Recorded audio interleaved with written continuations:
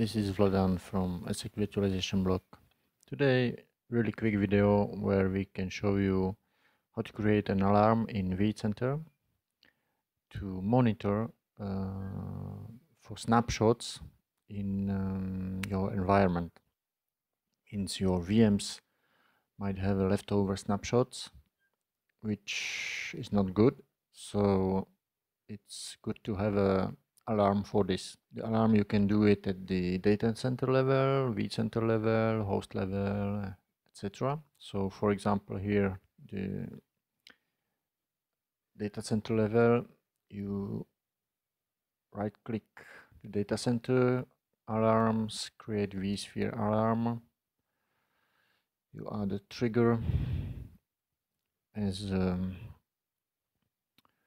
VM snapshot size.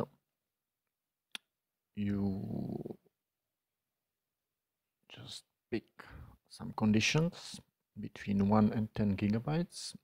Oops, 10 gigabytes. And reporting you can, but you don't have to fill it in.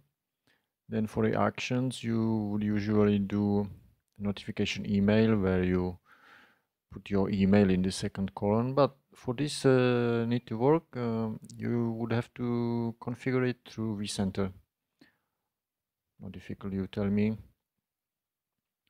And then on the right hand side, depending on the conditions, if you want repeatedly or only once, you select from the drop down selection. And this is it. Thank you very much for watching. Bye bye.